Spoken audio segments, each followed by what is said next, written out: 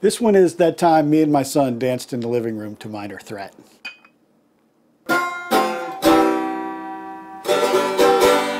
with that. I'm old as hell, but my kids are not. I had kids very late. I have what are now a 12-year-old and an 8-year-old son. When you have children, they are not born with good musical taste. You want them to listen, to like what you like, but if you tell them something is good, that is not good.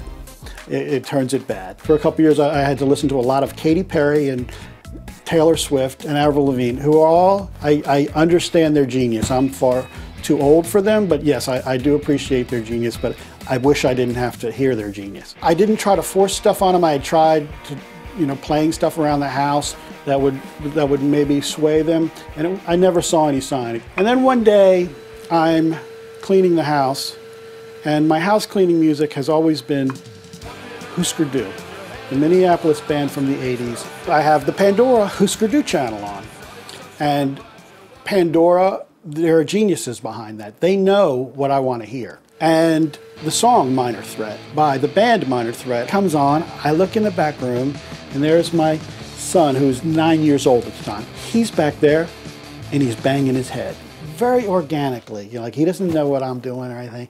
And I see this, turn off the vacuum. I yell, "Eddie, get in here. Get in here and dance with me."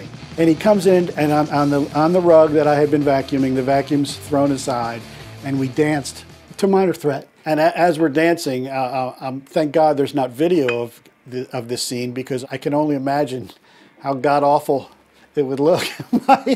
The moves were not what was important to me. The moment was wonderful.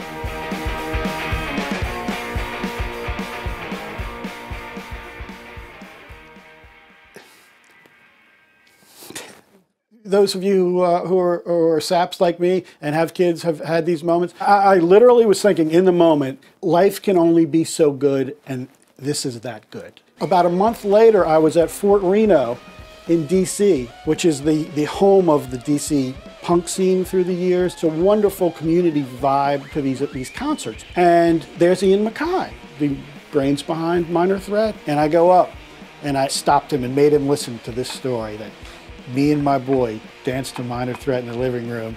And I didn't cry for him that time, but I thanked him for giving me the hallmark moment. Thanks, Ian.